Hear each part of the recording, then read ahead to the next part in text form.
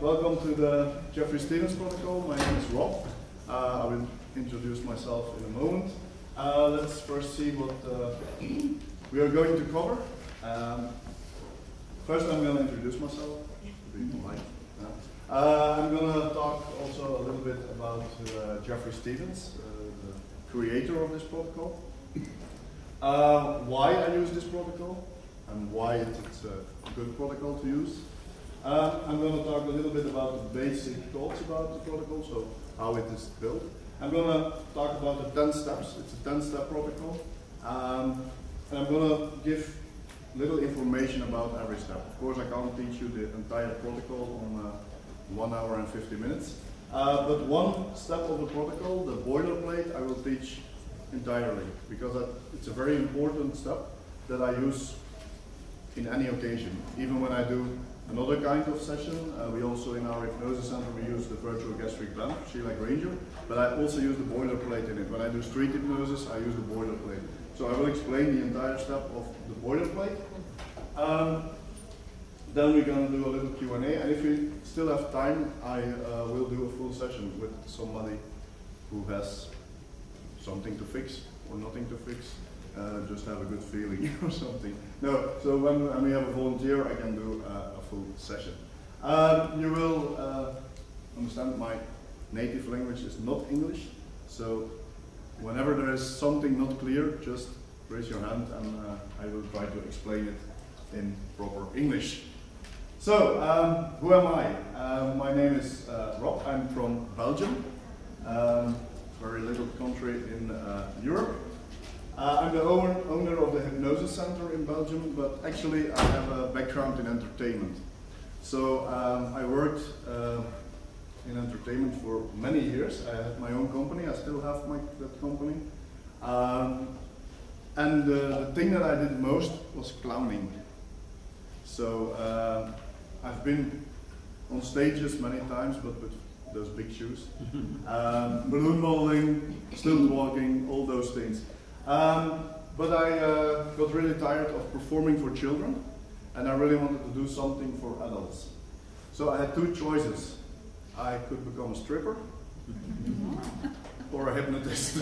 So I can't sing, so that's why I chose for hypnosis. So I had never had the intention to become a therapist, because my view of a therapist was like somebody lying on the couch and a therapist is talking for hours and the client has to come back many times. That was my view of a therapist. So I was totally not interested in becoming a therapist.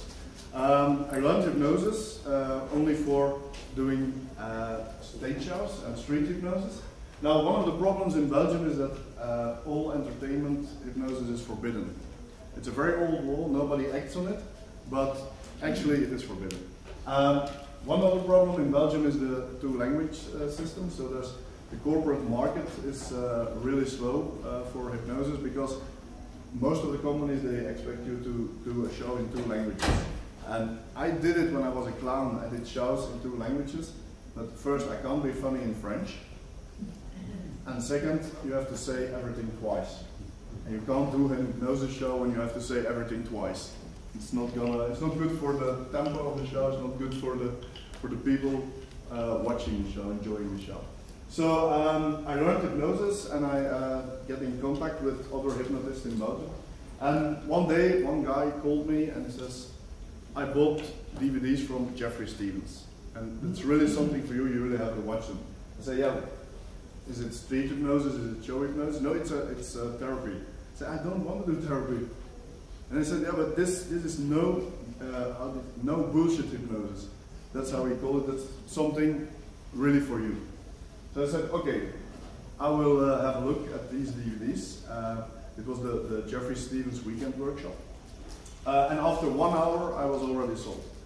I told the rest of my staff, "Don't bother me today, because I really want to see these DVDs." And at the end, I said, "This is a way I can do therapy myself. It's like an act. It's hypnosis with instant inductions, talking directly to the subconscious mind. Short sessions, like 10 to 15 minutes. So let's give it a try. So I learned the entire system and I started working with it. I created a little website, and my goal was to have like 2 to 3 sessions a week, because at that time I was really already convinced that you can't become a good hypnotist when you don't do hypnosis. Something I say to every student I have in Belgium or wherever in the world: do it. Don't go from one training to another and another training and another training without hypnotizing people. That's the only way you can learn hypnosis, is by doing. So I decided, let me do some therapy this time, because I already knew I didn't have a gig every week to do street hypnosis or show hypnosis. My goal was 2 or 3 sessions. So after 3 months, I had a fully booked schedule in hypnotherapy. So after a while, I started getting in touch with Jeffrey, because one of the things I was not sure of, there's also a way to get people to lose some weight. But of course you don't get the feedback immediately. With stop smoking, you know they're a non-smoker or they stay a smoker. But with the weight loss, after 2-3 weeks doing this, so is this working? Because it's so short session, is this really working? So I was in contact with Jeffrey and said, no worries, you will see the results. I was in contact with a guy in the Netherlands who already used this protocol. He said, no worries, you will see the results. Like 4 months later, I was doing an intake with a lady, and I asked her, how do you know me? Oh, my friend was here and she lost already so many kilograms. I said, oh, and in myself I was thinking, this is working. So I got convinced as well, because that's also really important, the mindset of the hypnotist. When you don't believe what you're doing, it's not going to work. So Jeffrey came over to Europe to do a training. After the second time, he asked me to become his trainer in Belgium. I started working with other therapists because I had a full-time schedule. And I don't like waiting lists. I don't want waiting lists. For me, when we have a waiting list for 14 days or longer, I ask my therapist to open more days, because I don't want a smoker to make an appointment and then he has to wait for 3 months. Because 3 months later, his mindset can be totally different. He could have a divorce, he could have other problems, more stress, and stop smoking is not the most important thing in his mind 3 months later. So I don't want my clients that they have to wait. So I trained 6 other therapists, not all together of course, every year I had a new one. 2 of my therapists are here also, and we are working in 3 different cities. My goal is to travel the world and to keep Jeffrey's stuff alive, because I really, I know it has value. My therapy center in Belgium, we use, in 80% of the sessions, we use the Jeffrey Stevens protocol. So it works and I want to keep it alive. Who was Jeffrey? He started hypnotizing when he was like 12 years old. He got in touch with hypnosis by his mother. He lived in Missouri, and he created this protocol out of trial and error. He was doing sessions and, you know, oh, this is working. And at the end he had a 10-step protocol. And the good thing of having a protocol is that you always know what to do. Whenever somebody enters my therapy room, or whenever I hypnotize somebody, even on the street, I have a structure. I don't use all the 10 steps every time when I hypnotize, but I have a structure. So I know I don't have to think anymore what I'm going to do. And that's really important, and then you have time to concentrate on your client, and that's also a good thing. He fine-tuned it over the years, of course, and he also started traveling the world teaching hypnotherapists. And a lot of those hypnotherapists, they were very seasoned hypnotherapists. They changed their way of working immediately after the training with Jeffrey. I did a training in February in Hull, hosted by Sheila Granger. And also there were a lot of hypnotherapists. They were in the business way much longer than I am, but they changed the way of working. Maybe not for every topic, but I know I met a few here also, and they say after your training I start doing every smoker with your system. So, and every time that somebody comes in the office, they know what to do without the script. And that's really important. That's what I'm going to talk next. Jeffrey sadly died in 2014 after having diagnosed with liver cancer for only 14 days. So it went really fast. Yeah. The family gave the rights to me and to other trainers to keep the legacy alive. So, okay, so why this protocol? First, we create effective and lasting changes with it. Yeah? And one of the most important things for me is that I don't need to know much about the issue. The only two questions that we ask our clients is, can you describe your problem in 2 words? And give me your goal, or whatever you want, also in 2 words. I know it's sometimes really difficult for people to describe their problem in only 2 words, but one of the things I don't want, somebody coming in my therapy room and starting telling their entire life and why they think they have the problem. Yeah? I don't know if you know it's a comedy video, quite old, called Stop It. Yeah? So the ones who know this, I show this video every time in my trainings. Yeah? Because sometimes that's the only thing that we're doing. Actually talking to the subconscious mind and say stop it. Yeah? But another important sentence in that video is we don't go there. For the guys who know the video. Yeah? And that's something I have in my mind always. We don't go there. So the moment somebody starts talking to me in a pre-talk and explaining the problem, and they say, yeah, but I think, and I said, stop. I don't need all that information. Because at that time the client is hypnotizing you, and you are not hypnotizing the client anymore. So the only thing I really want to know is, what's your problem and what do you want instead? I don't need anything else. So sometimes I know, especially when I have students who are new in hypnosis, when I have them in my basic training in Belgium, and they are psychotherapists, they have a problem with it. Because their clients expect that they have to tell a story. And then they have to change their mind, that, no, I don't want a story anymore. So actually I'm not interested in what the client thinks about his problem. I only want to know what is the problem and what do you want instead. And that's okay. In 80% of the cases, one session does the job. To be honest, in the beginning, we really promoted our hypnosis center as a one-session thing. And that's part of the success I had in Belgium, because I was one of the first advertising, like stop smoking, one session. At that time, most of the hypnotherapists in Belgium, they had like a 5-session program to stop smoking. And we changed it. Now there are a lot of people doing the same, because I think at this time 80% of the hypnotherapists in Belgium are trained by myself. So most of them use the Jeffrey Stevens protocol, and they also work with the one session. Now at the Hypnosis Center in Belgium we are changing it a little bit, because a lot of people, they think that their problem can't be solved in one session. Actually we can. But if the feeling is, at lunch we had a chat about it with Candice and Michael, 2 of my therapists. When the client has the feeling that his problem or her problem is so big that they need more sessions, give them more sessions. Because when their mindset says, my problem is so bad that I need 3 sessions, okay. Most of the time it's like they have a way, thinking of, oh, I can go back.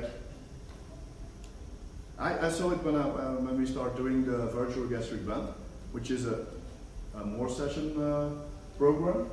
Sometimes clients need to come and tell about the success they have.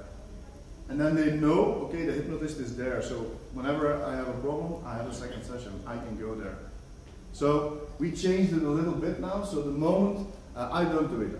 For me, it's still the one session thing, and But I said to all my other therapists, the moment you have a feeling that the client wants to come back, give him a second session. And now we say, okay, 2 days before that session, if you don't need it, just call us and cancel. You don't have to pay. So they are at ease, they know I can go back, but when they don't need it, they don't have to pay. So that's a little bit a change that we make. For this protocol, you don't need a script. Let me explain that. Of course, it is a scripted protocol. Yes, there are 10 steps, and every step has its wordings. The moment you know that, you don't need a script anymore. For whatever problem, clients are coming. Let me tell a story about that. When I started, I was still working at my home. It was totally unprofessional because it was an entertainment office. Sometimes clients has to come in and walk over the clown shoes and the stilts that another artist brought in, but it exploded so fast that I don't have the time to find an office. Now I have, in Aarschot, where our headquarters are, we have a big office with 5 therapy rooms and all things. But at that time it was, yeah. So, and I had a referral client. His colleague made the appointment. She says, okay, I have this guy, a colleague at my work, and he wants to come for a stop smoking session. Okay, I put it in my agenda. Actually, most of the time I don't know why they're coming. We never ask at the telephone when they make an appointment, what's your issue? We never ask. But this time I know it was stop smoking. So the client arrived, he was a French-speaking client, but his Dutch was okay, so I did the session in Dutch. And then I said, oh yeah, you were referred by this lady. You want to become a non-smoker? He said, yeah, actually I want to become a non-smoker, but there's another issue I want to work first on. I can't get an erection. There were two things very good at that time. First, I don't need a script. Because when I was a scriptist, I had my stop smoking script there, and I'm quite sure you can't fix an erection problem with a stop smoking script. Whoever can do this, give me the script. Yeah. So, and the second thing, for me, was very good that it came out of the blue, because I'm quite sure it was my very first months of doing therapy. I'm quite sure if I knew up front that I had to do an erection problem, I would have been nervous as hell. Because I don't have a background in therapy, and then I was thinking I have to talk with a man about erection problems. And now I was sitting there, he said, I have an erection problem, and I said, okay. So it was like, I asked a few questions, we did a session, and a few weeks later I got feedback that his problem was gone. He actually came back for becoming a non-smoker as well. So that's one of the things. I already cured issues that I never heard of before. So sometimes I have somebody in my therapy room and they start talking about something, they give it a name that I never heard of, and then I go to my office, I go to Wikipedia and say, oh, that's a problem. I don't need to know the background of the problem, I don't need to know lots of the problem. So the moment they can describe me what their problem is and what they want instead, it's enough. Short sessions between 10 and 15 minutes. When I do a session in Dutch, I'm a very fast speaker. My students always ask, do we really have to speak as fast as you? No, you don't have to, but I'm a fast speaker. It's better in English, and I'm a slower speaker because I have to think. So when I do a stop smoking session, it's like 8 minutes from induction to exduction. Okay. So, but you can do it at your own tempo, of course. I always tell my students, don't become Jeffrey Stevens. Don't become me. Take it with you and make it your own. Because when you're just copying somebody and just doing it exactly the same with the exact same words, it's not going to work. It's because the feeling is not there. It has to become second nature, and you have to do it with your own words, with the words that feels good for you to say. Some basic thoughts. The basic thought about the change work is there is an issue or a problem, is a conflict between the conscious and the subconscious mind. So, somebody wants something, but his subconscious mind is not on the job. One of the examples I always give is somebody with fear of flying. He really wants to go somewhere far away with his family. His kids want to go somewhere far away. They don't want to go for the 10th time to the Belgian seaside. So, and they don't want to be 24 hours in a bus to Spain. So they really want to fly. And the guy also wants to fly because he wants to please his family. So, on a conscious level, he wants to get in that plane. But the subconscious mind is always telling, no, that's not good for you. The moment he books his ticket, he already get afraid. So there is a conflict. Yeah? Why do I give this example? I have a friend with fear of flying. His girlfriend has already asked me a few times, can you fix it? Because I really want to go somewhere. He doesn't want to fix it. Because first, he doesn't like to go somewhere. He has this little caravan at the seaside. The only thing he wants to do is to drive up there and smoke some weed. That's the only thing he's interested in. So he has a very good excuse. So people with a problem, but they don't experience it as a problem, you can't help them. My wife is a smoker. Best marketing you have. A few weeks ago, we left a restaurant, and one of the waiters, he was sitting outside smoking a cigarette. So I went to my pocket for a business card, and then a few meters after me, I heard the lighter of my wife's cigarette. I said, okay, put it away. So, no, my wife is Bulgarian. In Bulgaria, you are born with a cigarette. Everybody's smoking there. So she's been hypnotized by famous hypnotists from all over the world to stop smoking. Every time I invite somebody, now it's ended, but in the beginning years, I invite somebody and say, oh, I'm going to ask him to make me a non-smoker. Okay, good. See, she's a super somnambulist. But she's still a smoker because she doesn't want to become a non-smoker. So even when you have the best subject, when they don't have a conflict, you can't change it. And why did she go to all these different people? Because in the beginning, she thought that hypnosis is like magic. Now she already understands, and she says it, I'm not ready for it. But in the beginning, and that's a problem you have sometimes with smokers. They think they're going to do the job. But if they don't have a conflict, you can be the best hypnotist in the world, it's not going to work. You can have the best protocol in the world, it's not going to work. So that's also something that is important. So actually we want the subconscious mind to do what the conscious mind wants. That's the only thing, that's the only job that we have. Convince the subconscious mind to do what the conscious mind wants. So the moment we have our client hypnotized, we're going to instruct the subconscious mind to make the necessary changes. First, we're going to, of course, tell the subconscious mind you did a very good job, but now we have some new information. You can get these slides later. I made a PDF file, and you can download the slides. So I forgot to tell in the beginning, but you can have. One of the things that is really important, especially with this kind of hypnosis, with direct hypnosis and really fast work, is to convince the subconscious mind of the reasons why the change has to occur. And that's one of the problems why sessions sometimes are not successful, or why the changes not last. Sometimes, and everybody will experience this, sometimes you have clients and they call you after 3 weeks. It was very good the first 2 weeks, and then everything was back to normal.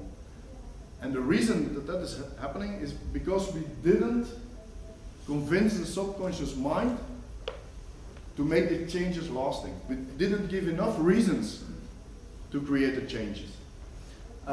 let me give an example from entertainment hypnosis. One of the things you really have to do when you do entertainment is to call off every suggestion.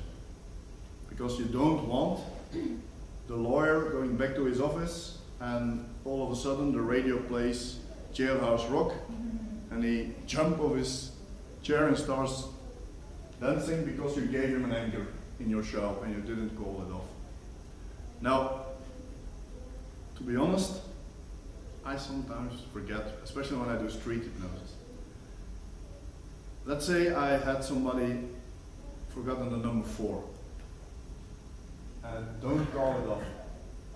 The chance that it will stick is so low because I never gave the subconscious mind a reason why he has to forget the number 4. It's good in an entertainment setting.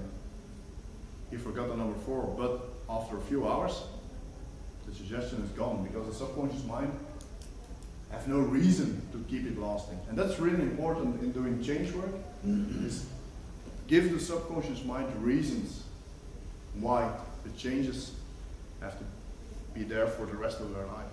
Yeah? Okay, so the 10 steps. The first step is the act of compliance. A thing that you will see all the time in my therapy room is this. I work on a regular chair, always. I don't want recliners or something else. We have a discussion in our hypnosis center. The girls, they want this chairs with recliners, and oh, it's better for the client, they can sit like this. I don't like it. Because when I hypnotize somebody in a chair like this, I have feedback. When they are in an already relaxed position in a recliner, you can't see anything. On this chair, I see everything. The moment there's a minor shift in the body, I saw it. In that comfy chair, you don't see it. So that's what I really like about that's my setting. My setting is actually like this. You do the same with women wearing dresses? Yeah. Because I know Jeff Stevens does it direct face to face. Yeah, I do it as the, okay, when they want to wear a dress coming to me, they probably don't care that I'm sitting there because they know they go to a therapist. Yeah. No. So, no, I don't bother. Sometimes they say that you shouldn't put the chairs, face to face, and maybe side. No, I always do it like this. I want to get in their comfort zone. I want to be there. This style of hypnosis is really, I always have problems saying this word in English. Direct. No, not direct. Authoritarian. Yeah, that's what I want to say. You can, yeah. Yeah. It is and it isn't. I've done just training as well, and it is very, very direct. And other people I've trained with since said they hear Jeff in me sometimes because I tend to that direct authoritarian. But I think it's still client-centered. You're not telling them what they need to be. No, they that's are right. creating, yeah, of course. They are creating the change themselves. So it's authoritative in its approach. In approach, yeah, but not the change work is not. But it's not your judgment or my judgment, because there's other sessions going on talking about removing the therapist's judgment and removing us from, and there are other things that Jeff can do. I don't know how much weight where you don't need to know even less. Yeah, of course. About what to do, but or what the client needs. So it is centered in their mind, and it is them doing it. But yes, you're being very authoritative. Yeah, in the and that's my style as well. But I have a lot of students who are not in the authoritarian style, but they can do the protocol as well. So, but they can change it. That's what I say, make it your own. And that's really important with everything that you learn. So, the first thing in the act of compliance is, I only want to know if they're following up my instructions. But most of the time they don't notice this, that I'm testing it. So, let give you an example. Can you sit on that chair, please?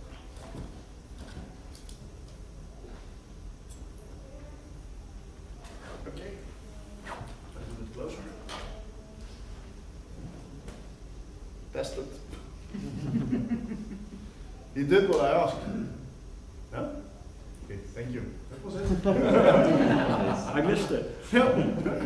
So you simply give him a few instructions. And the easiest one is just put your chairs a little bit too far away. I always adjust it when I have another client. I go sit down, and I go sit down. I never go closer. I say, come a little bit closer. And I don't say, do you want to come a little bit closer? No, I say, come a little bit closer. Put your feet on the ground. Put your hands on your lap. So, and they already followed 3 instructions, so they're good to go.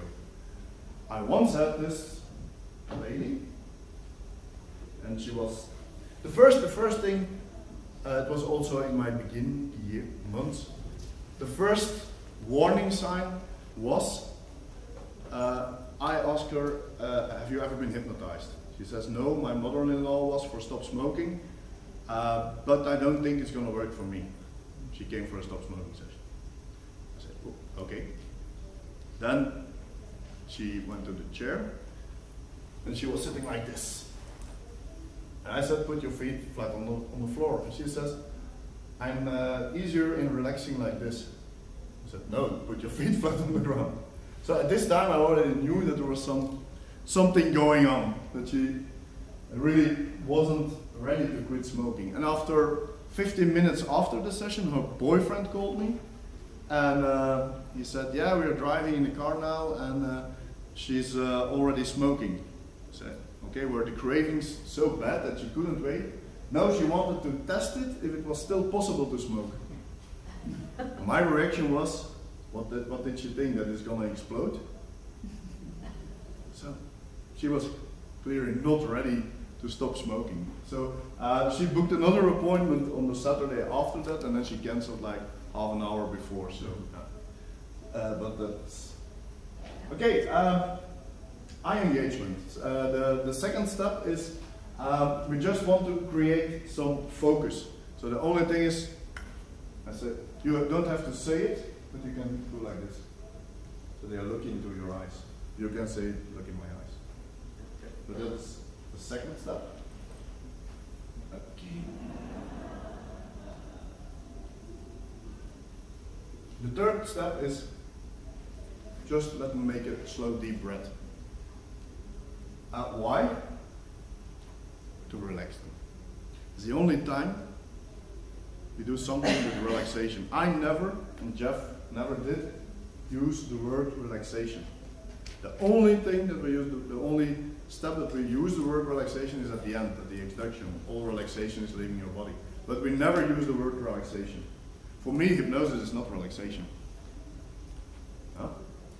Why we don't use the word relaxation? And now I will quote Jeff. He said, "I never use the word relaxation because 20 minutes later I'm going to kick them out of my office. I don't want them to be relaxed." And the point that I want to make is, it's really important, and it's also something that sometimes a lot of therapists don't do. Like 5 minutes after the exduction, my client is at the parking lot.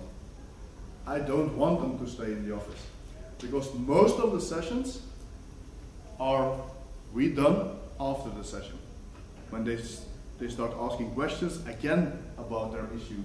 I don't want to talk about the issue anymore.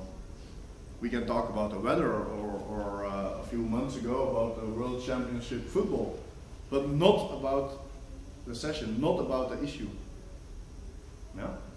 I have this little trick to make sure that they already have the suggestion to go out really fast. When I do the exduction, you know, everybody knows as a hypnotist that they still are in this receptive state. So the moment when they open their eyes, and I'm here and my office desk is there, I said, "You can sit there for a while." So they already know that they're not going to be there long. So one of the things that I do is I give them CD. I know it's very 80s, but the reason why I give them a CD is they take it home and they put it somewhere, and my logo is on it. It's just a relaxation type meditation thing. I give it as a gift, so I have a reason to talk about something else. I explain how they can use the CD, they pay me and they go outside. And I think that's really important. So don't talk about the issue, about the session, about any chance of that it's not gonna work. Don't talk about it, just kick them out of the office. Before session or Yeah, I do it after the session. I know Jeff did it, his thing was put your money on the desk. Yeah. You can't do that in Belgium. No, it's a little bit different in every country. So the thing that is referring to, you can see it on the videos as well. When Jeff did the session, people entered his therapy room or whatever, and the first thing he said, put your money on the desk.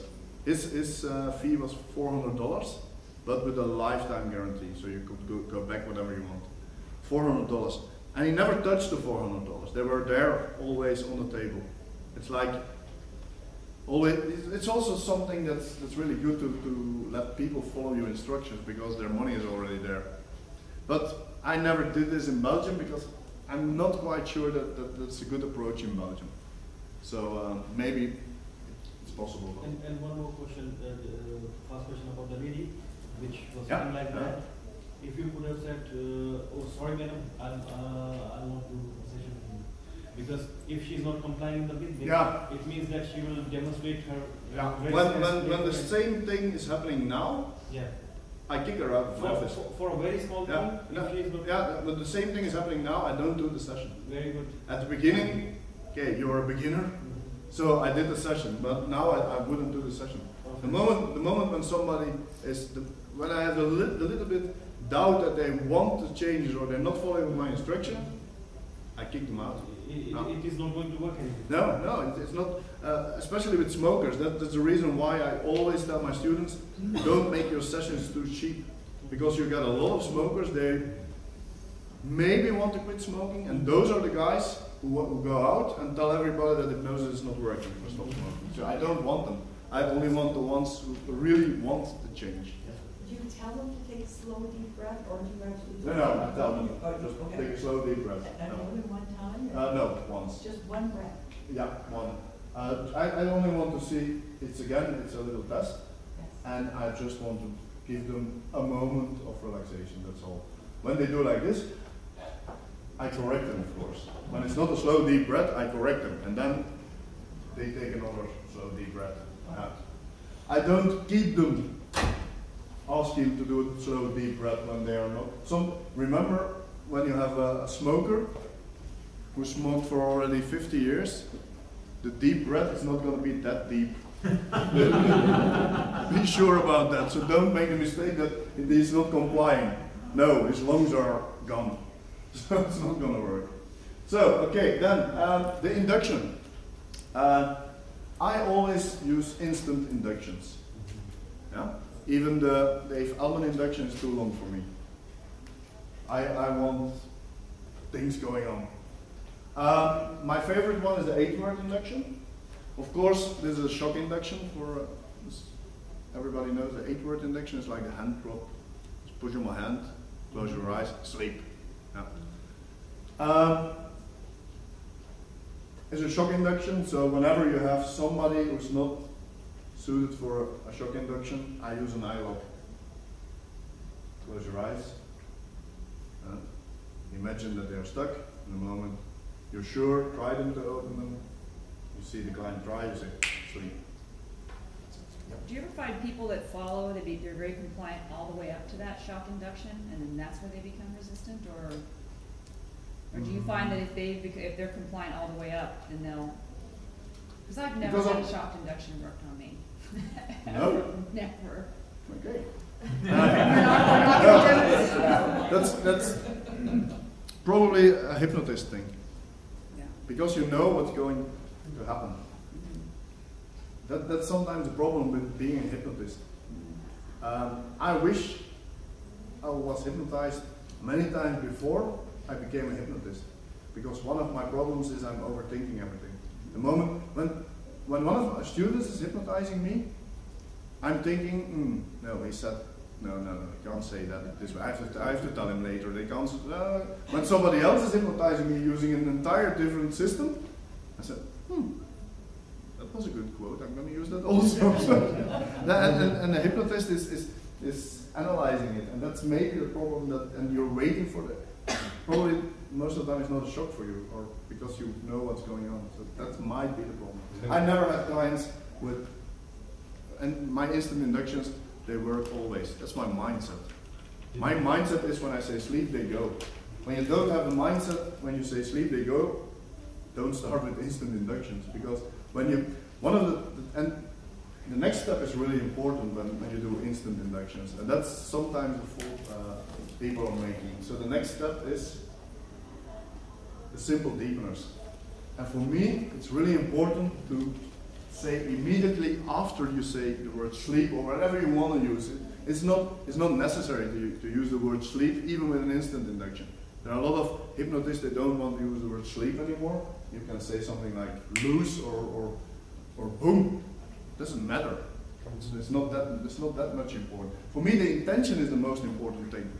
When you have the intention to hypnotize somebody, that's more important than the wording. I just had a thought, you know, when you have your dog and you tell your dog to drop it, what if you just told someone drop it?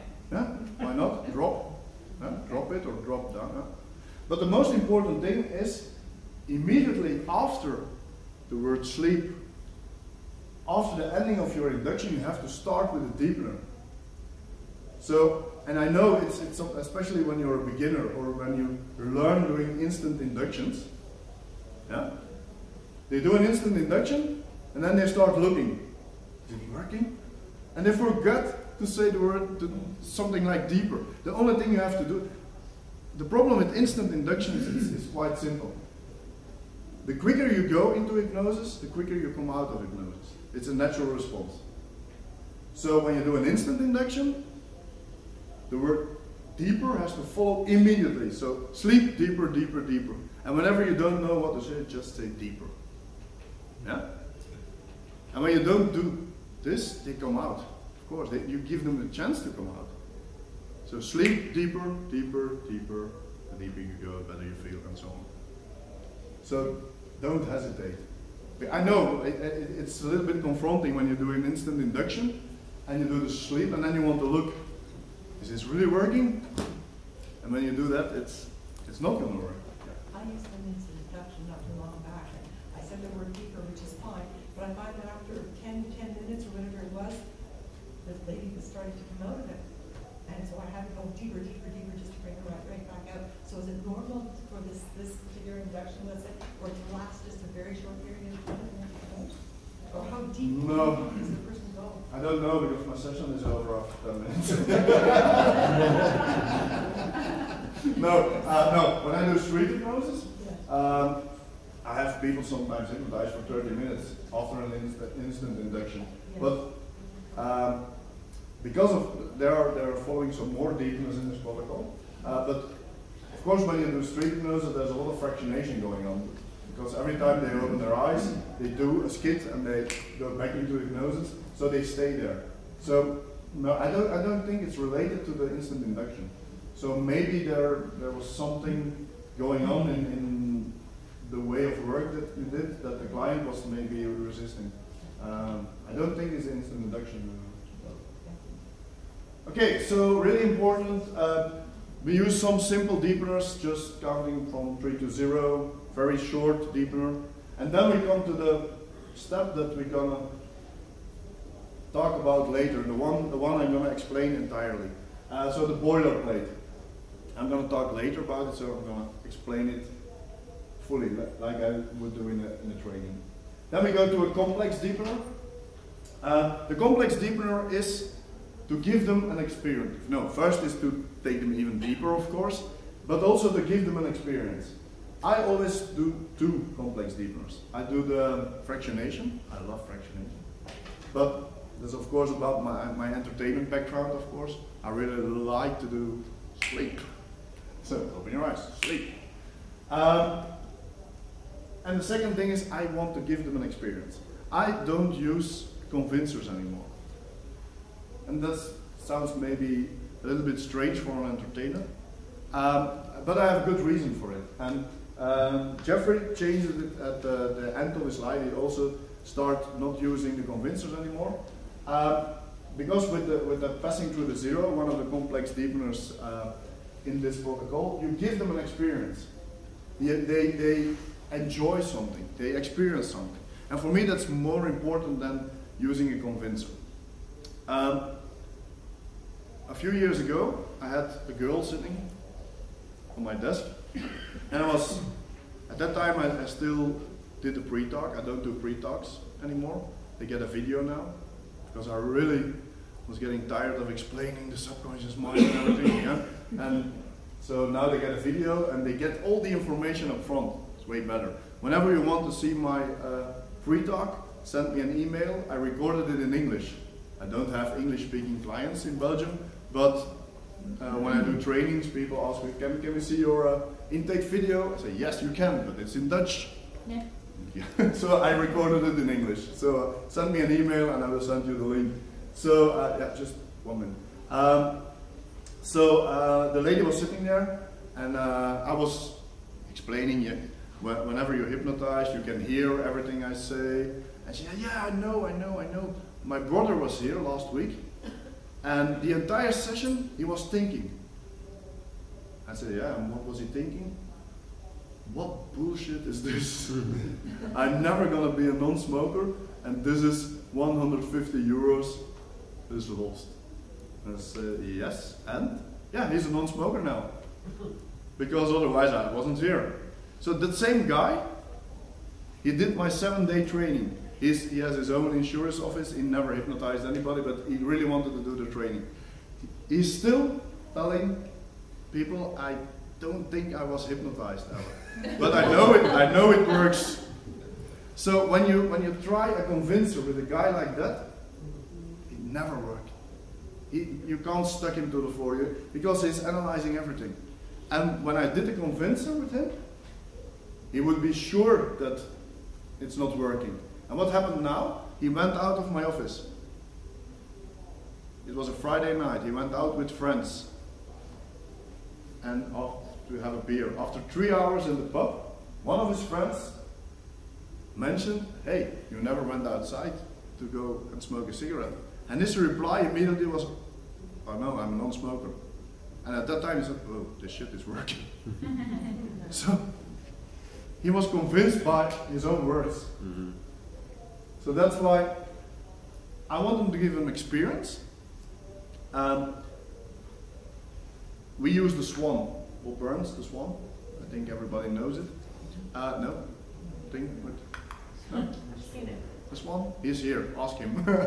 I'm a trainer for Bob Burns as well, so in Belgium. I use the Swan. I don't do searchability tests anymore. I use the Swan as a convincer also, the start of the session. So that I combine the Jeffrey Stevens protocol and the Swan a lot. So I actually don't need a convincer in the session anymore, but even before I knew the Swan, I didn't do it anymore. Because the passing through the zero, deepener gives people an experience.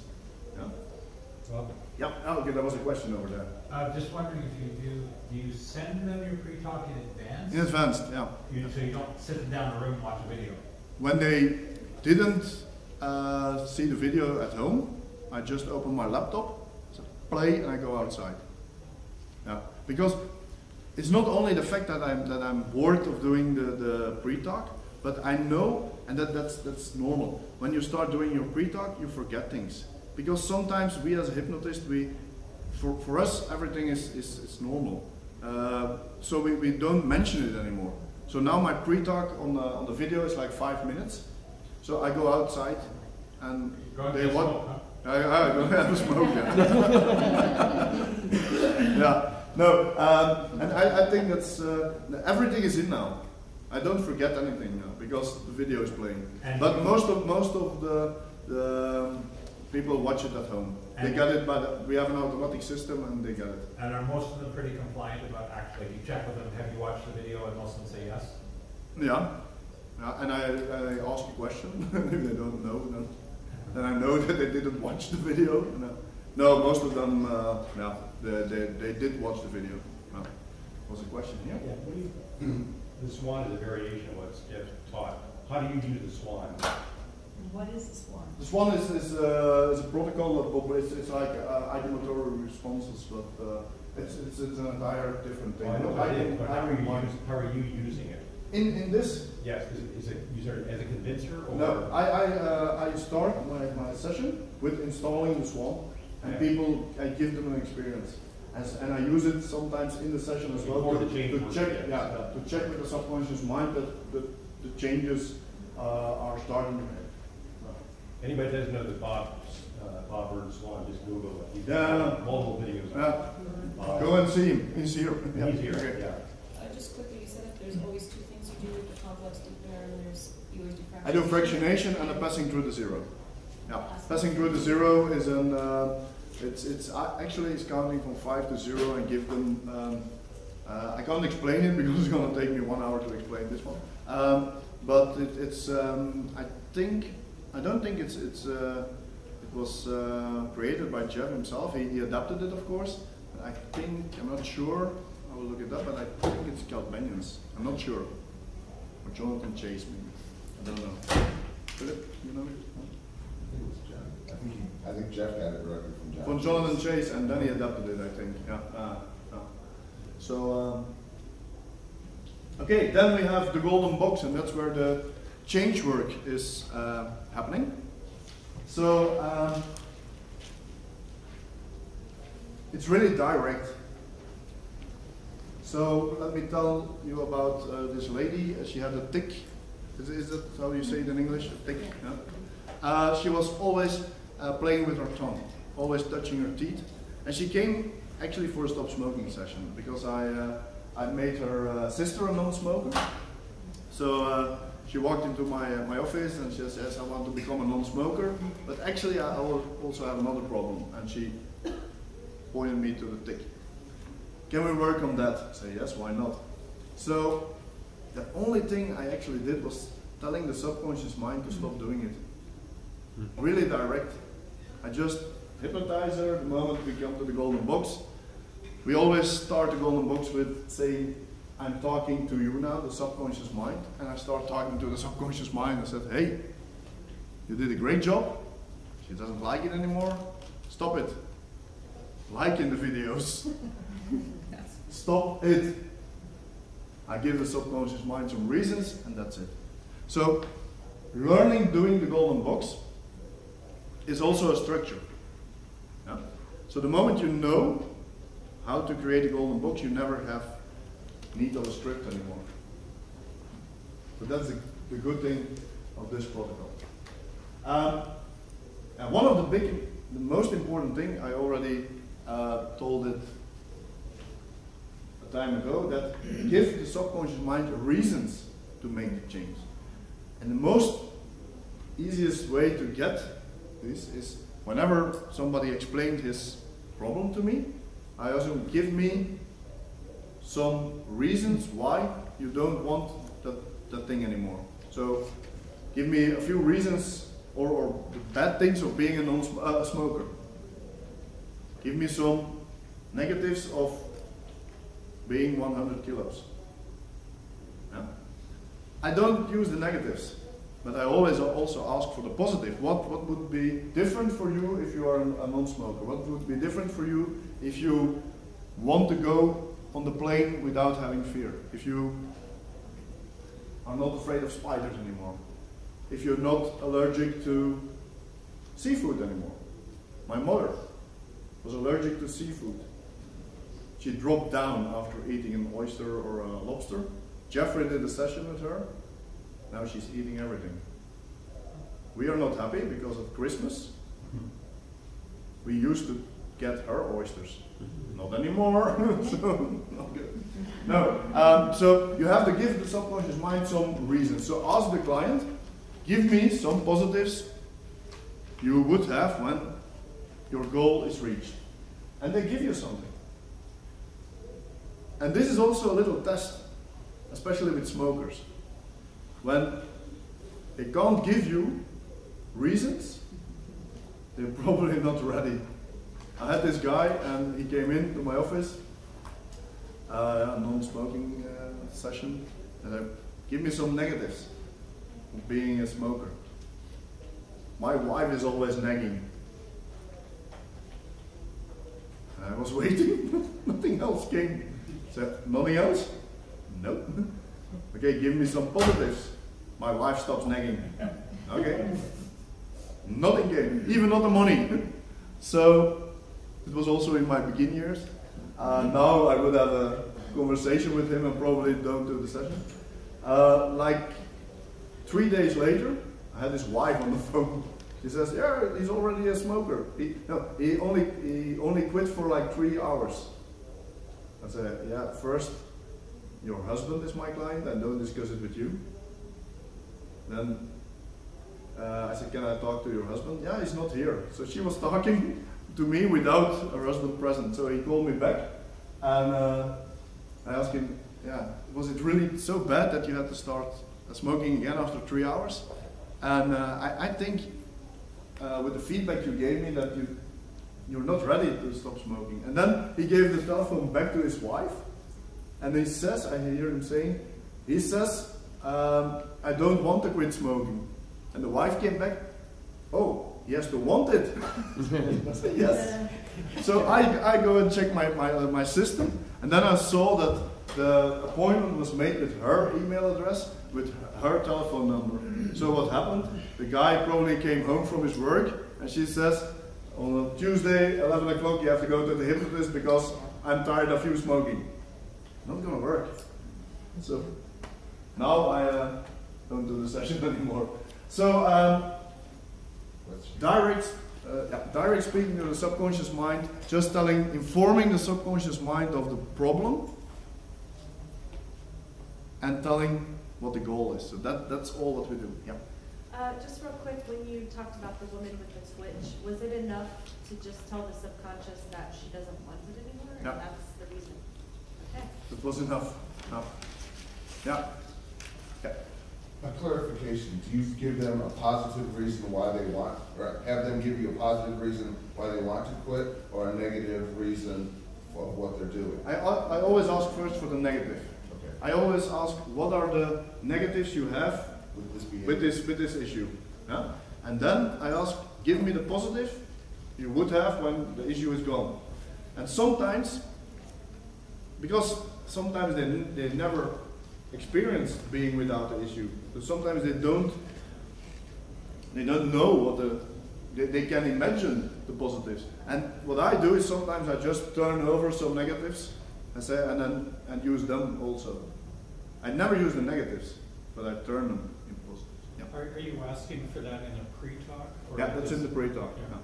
So they they get my intake form, also sent with the video, and on the pre-take intake form is only the question, as I said before, explain your issue in 2 words, and give me the goal in 2 words, and some changes you would like to make to change to reach your goal. That's it. The only questions that are on the intake form, and that's the only thing that I ask when they are in my office is give me the negatives and give me the positives. So, yeah. Have you had used this for illnesses or physical issues? Actually, we use it for everything. Yeah. Everything that you can use it for everything. To be honest, at this moment, we're still using it for weight loss as well. But most of the time, we try to get our clients in the virtual gastric band program. And the only reason is because most, and especially women, most of them don't understand it. So what we do with the weight loss session is quite simple. Telling the subconscious mind, until now, you kept her on 100 kilograms. I don't know how it is in your measurement. And now I want you to make all the changes to bring her to 80 kilograms. But at that time, the subconscious mind has to do the work. And the problem is that it is not like on a night done. So with men, most of the time it's no problem because they go out of the therapy room and they're not thinking about it anymore. But women, I tell them it can take up to 1 month before any changes are occurring. And in the therapy room, they say, yeah, no problem. And then they go out, and after 2 weeks they send me an email, hey, I was at your office, but yeah, I'm still at that same weight. Okay, tell me some changes. There was some changes, I'm exercising more, blah, blah. But they don't have the patience. And sometimes they start doing something else. They start combining it with the diet, or combining it with drinking some shakes, or doing some other things. And that's not working anymore, because the subconscious mind gets confused, and it's done. So that's why most of the time, we try to get them in the virtual gastric band program, because then they have to follow up some instructions, and they're more used to it. So that's, especially because of the fact that women, and most of the issue is this, people seeing a hypnotist did so many other things before, especially women coming in for a weight loss program. They are experts in doing all different kinds of diets. So they sometimes going back to that. And then I'm there telling them, so now you go outside, your subconscious mind is on the job, so the only thing that you have to do is follow your feeling. Yeah, but I already bought some shakes because I want to combine this. No, because I don't think your subconscious mind is going to lead you to the shakes. Huh? Yeah, okay, no, so I'm not going to, but they were expensive, the shakes. Yeah, okay, but you have to make a choice. So sometimes that's a problem. Like for pain and things like pain, that? Yeah, we use it for pain. I cured a guy with migraine. He has to go to the hospital every month to get on a Baxter. I did one session, and his migraine is gone.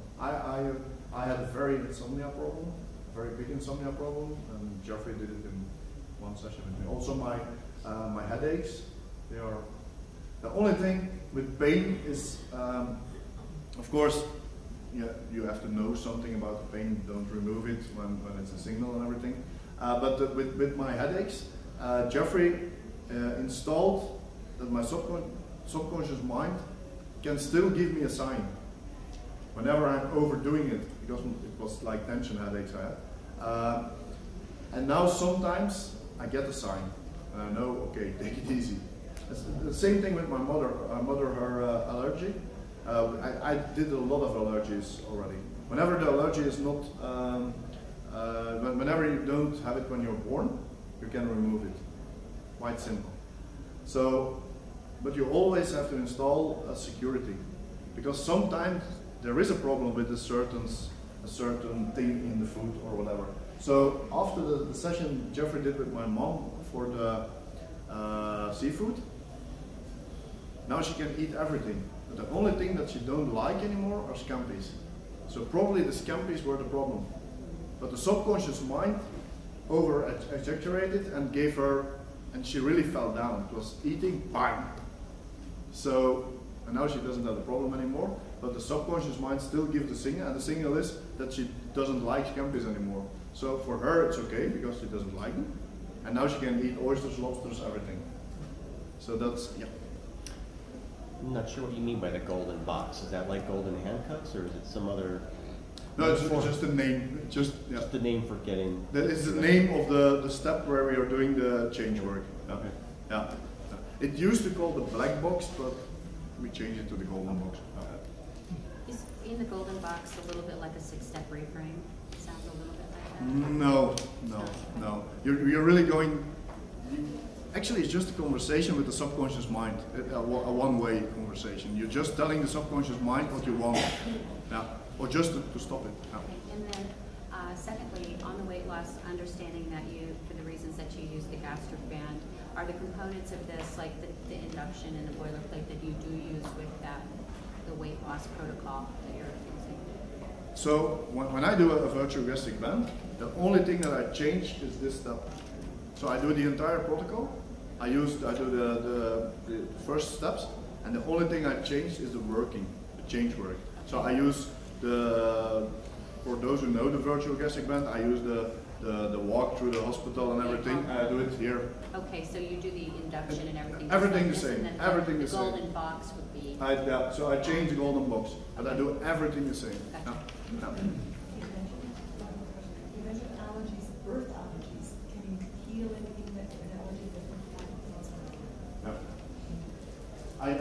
did it, and me was also all the time told that you can't change an allergy when you're born with it. I don't know why. No, I think the It's biochemistry. yeah, probably.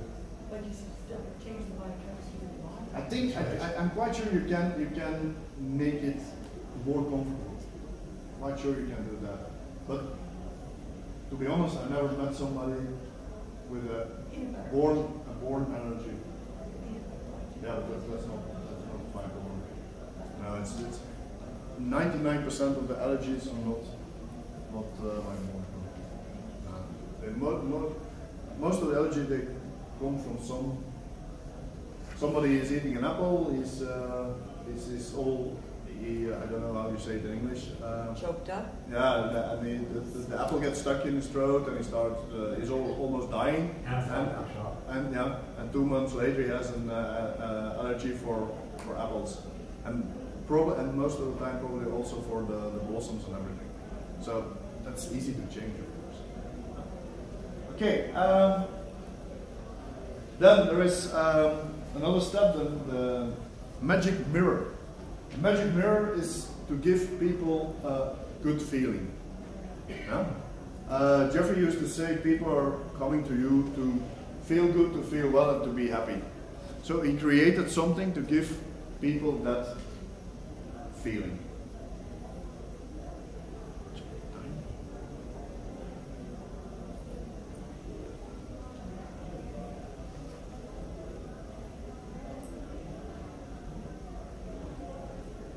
And then, of course, there is the exduction. The exduction, for me, I do my exduction always really firm. It's like I build it up. Yeah, it's a 1 to 5 count. Really build it. I never do something like the moment you're ready, open your eyes and no. I want to give them something because of the fact that I'm going to kick them out of my office 5 minutes later. I really want to go them really good out of hypnosis, so they're not like off into trance in their car. So I really want to wake them up, give them a good, clear feeling, a good feeling when they come out of the hypnosis. And that's really important.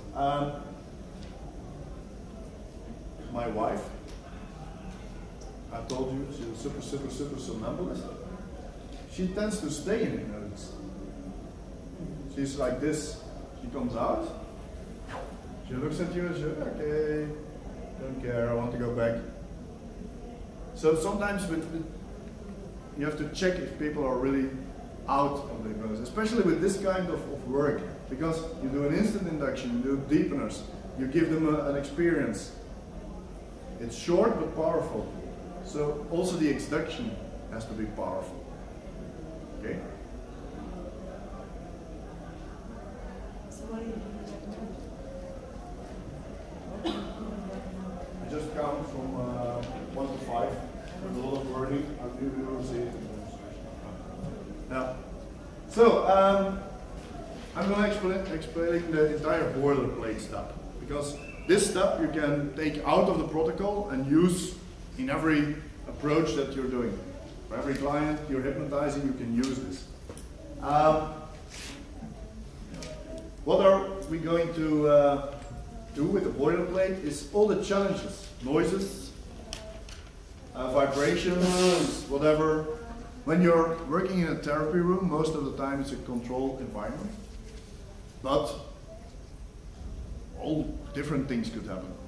When you're working close to a big street, there can be some noise from cars, somebody can ring your doorbell, things like that. And you want it to work in your favor. Yeah? The noises, just let them work in your favor.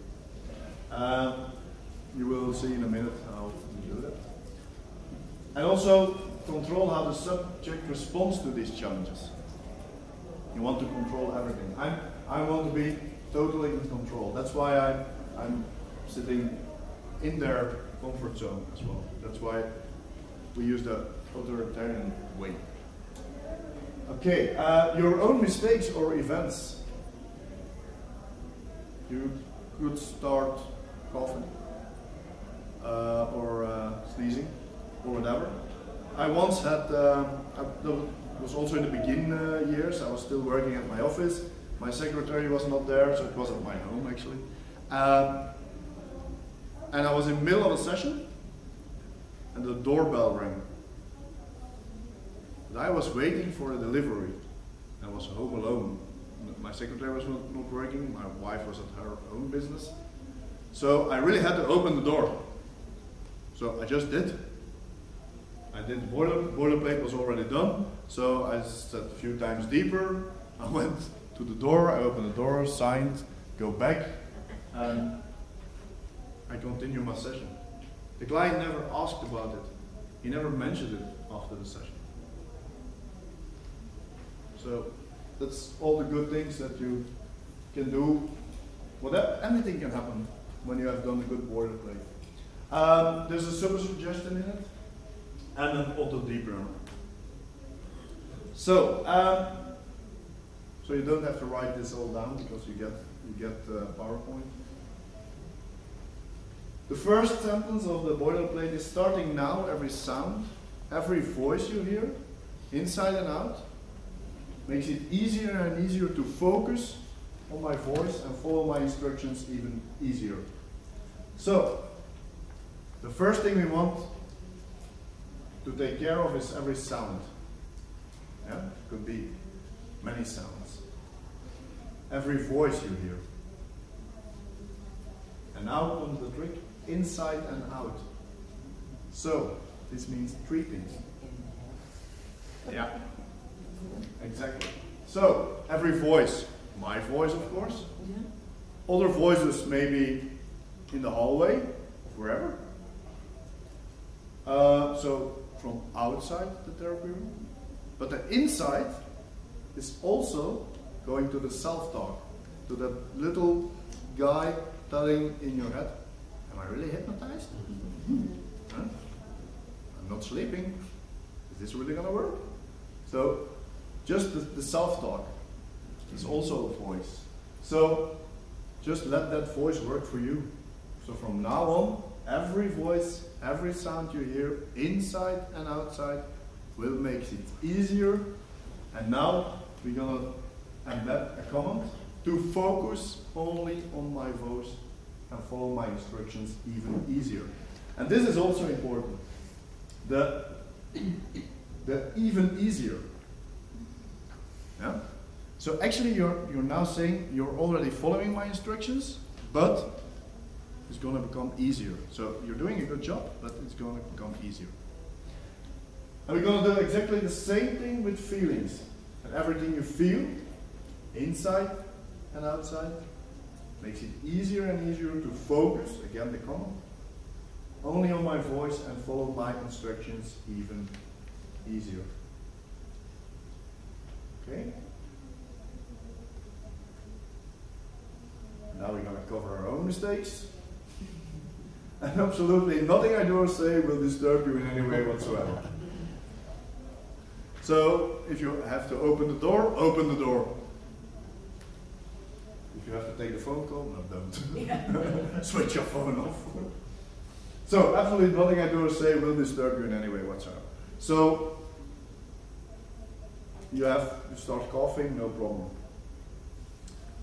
I once had this girl, and she was in my therapy room. We were doing the session. I always ask to switch off their telephone. But most of the time, I don't ask. I don't care. And she did it, but not in the right way, and her cell phone starts ringing. I just said, the sound of your cell phone will make you go deeper and deeper. And then the only thing you have to hope is that they call her a lot. They go deeper, no problem. So use it. But actually you don't need it anymore. Whenever you have done your boilerplate, you don't need it anymore. No? So everything can happen, no problem. Rob? Yeah. I'm sorry, if I could ask you a quick question about that last slide. I don't know in Europe, in Belgium, if you have any issues of therapists doing anything inappropriate. I know, in the States there, can be some concerns. So and nothing, absolutely nothing I do Or will say, disturb you. no, no. And I'm just kind of, you know, here, I would be Yeah. a little concerned about saying that. Have you run into anything like No, that? never. No. From the standpoint of the client resisting or? Well, no? yeah. Yeah, I mean, if they happen I to know where she's remember- coming from, but I don't think it's going to be a problem. The first thing is it's already in the hypnosis. Yeah? So it's only one sentence. Nobody going to react on this, and they're not going to open their eyes and say, "Oh no, you can't do whatever you want." I don't see that happening. No, and there are a lot of hypnotists using this also here in the United States. So I don't see that problem. No. Well, that was Jeffrey's, he is from here. Yeah. It was created here, so no, I don't see the problem. No. Yeah. I think part of it is making it your own, and when I didn't get to meet Jeff, I talked to him on the phone, and he kind of exuded the attitude of, do it my way until you know it. Yeah. Then Make it your own. Yeah. And earlier in the Boilerplate, I always trip over the words because I don't think the grammar is completely the Queen's English, because I'm Canadian, where to put some of the But you know that's for a purpose. Yeah, so I to get the comment in it. No. I rearranged something because I can't say it without tripping over it. Yeah, So then you have say to it. change it, of course. I have to say it so I can say it. Yep. So, I mean, with this one, in the climate that there is in North America now, with all the, Racism. minor wording changes is not going to screw up the subconscious of the other guy, right? Like the client. And is the client a woman or a man actually affects that perception, as strange as that is, right?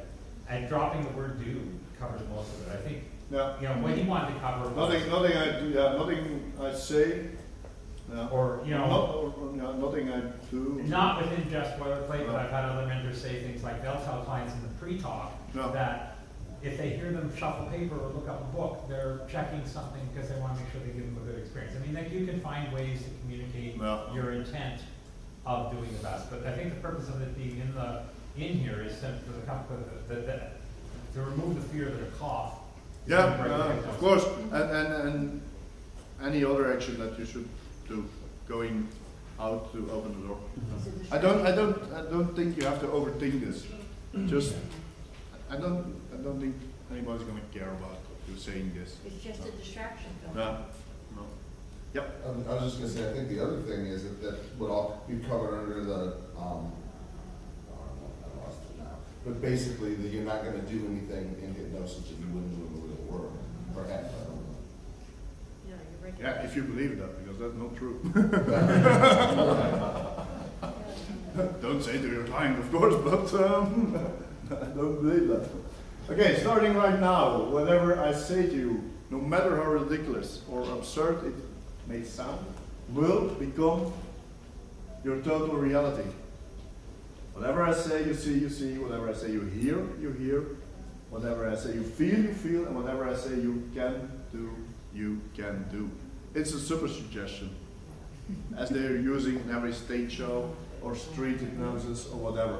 But the moment you give this suggestion, especially the last thing is the most important one, because you're talking to the subconscious mind already, of course. Yeah? And in a bit, you're going to ask the subconscious mind to make changes. So you're already saying, whatever I say, you can do, you can do. Yeah? So you're already instructing the subconscious mind to do whatever you ask them to do. Okay? So this is something you can choose to use or not. I use it all the time, especially when I do entertainment, and it's even more important. But also for like the passing through the zero, the deepener, there's a lot of experience in it. And if you already say whatever I say you see, whatever I say you feel, then they're gonna have a better experience anyway. Starting right now, every breath you take takes you deeper and deeper. Because the deeper you go, the better you feel, the better you feel, the deeper you go. It's actually an auto deeper. Yeah? So it's a loop. When everything is good, your client doesn't stop breathing. When he does, you have a problem. so it's an auto lever. So this is the end of the boilerplate. Anybody, any questions about this? You mentioned that you could email us the PDF. Is there? Yep. Do we sign up for that, or? No, at the end there is a link. Okay. There's a link, and yeah, you go to the link, fill it out, and you get it immediately. Yeah. So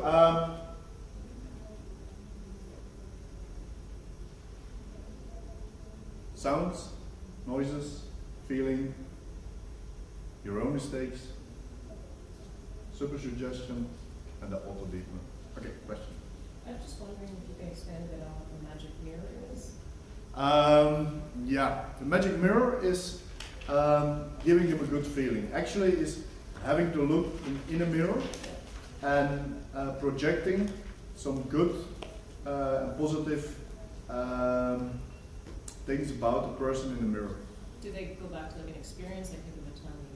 No. It's shorter. It's just like saying now you're using the name again. Now, Vicky, you're look in the mirror. The person you see when you look in the mirror is a person of worth. Is a person with a lot of confidence, with a lot of. She's a beautiful person inside and outside, and you know it's true because you are the person you see when you look in the mirror. That's it.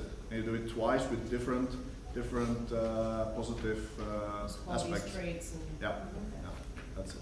Yeah. Okay. Questions?